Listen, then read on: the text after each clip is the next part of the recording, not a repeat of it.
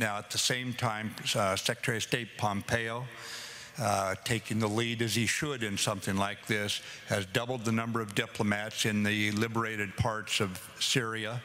Brett McGurk has been magnificent at orchestrating the international coalition, including the funding for the emergency services, and that continues to go on.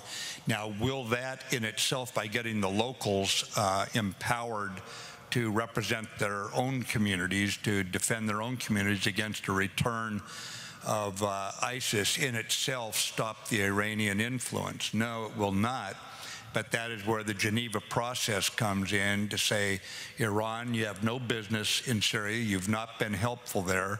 Your militia that is destabilizing in Lebanon against the government, the Lebanese Hezbollah, and their fighters inside Syria, and ones like that need to get out of Syria if we're going to have peace.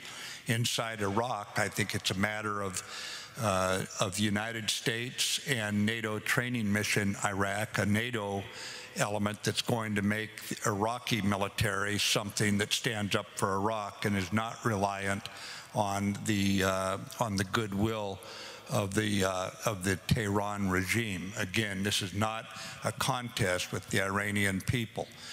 This is a senseless war for the Iranian people to be in Syria or to be trying to make Iraq into a rump state of Tehran. It's not going to work, and it's just wasting a lot of the resources that would help the people in Iran if that was not a revolutionary regime, if it was really a government that cared about its people.